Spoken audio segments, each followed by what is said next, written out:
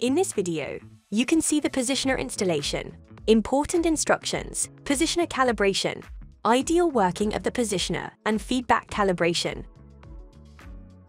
The operating air pressure range is 2.5 kilograms to 3.5 kilograms per square centimeter. Warning: do not supply air pressure without a filter regulator, and do not supply air pressure above 4 kilograms per square centimeter. In the junction box, you can see the all connections. The operating input current is 4 to 20 milliamperes, 24 volts DC.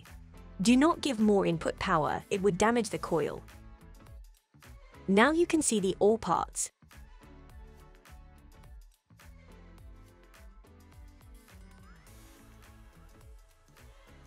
That is the inlet air pressure connection from the filter regulator. This is the outlet connection from the positioner to the control valve. Let's see how to calibrate electro-pneumatic positioner. You can see the ideal working of the positioner. When you give 4 to 20 milliamperes, the positioner operates from 0% to 100%. In order to calibrate your positioner, first normalize 4 milliamperes to 0% opening. In this case, the input current is set at 4 milliamperes, but the positioner is opening at 20% by default. Let's fix this problem. Step 1. Rotate zero settings wheel clockwise until the positioner is set at 0%. Step 2. Set 5 milliamperes and rotate zero setting wheel anti-clockwise until valve movement has been started. Step 3. Set 20 milliamperes, and now you can see the positioner is not open at 100% perfectly. In order to open the valve at 100%, adjust the span setting.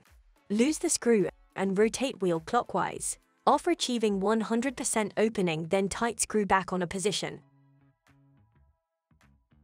Step 4. Bring back to the 4 milliamperes and make sure the valve is on the 0% position. Now increase 5 milliamperes, but you can see the valve is not working at 5 milliamperes. So rotate the zero setting wheel anti-clockwise until the valve movement has been started.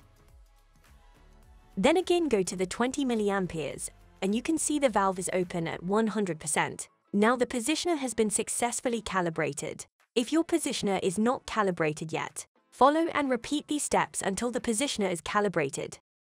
Now let's see ideal working of positioner. The positioner converts a 4 to 20 milliamperes input control signal to a proportional pneumatic output. When you give 5 milliamperes, the positioner starts working. Then increase by 8 milliamperes, the control valve opens 25%, and 12 milliamperes input current opens valve at 50%.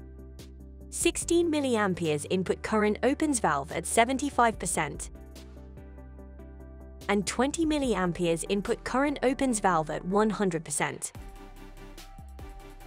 Now let's see the feedback calibration. In this case, you can see the positioner is calibrated. On the other hand, the feedback measures the wrong signal. To fix this problem, first set 4 milliamperes input current and rotate zero settings potentiometer until 0% feedback measurement. Is that same following steps like positioner calibration. Step 2. Set 20 milliamperes and you can see the valve opens 100%, but the feedback does not measure 100% perfectly. So adjust the span settings potentiometer. After achieving 100% perfect feedback measurement, you can see in the feedback and scale shows simultaneously perfect feedback. Now feedback calibration is successfully done.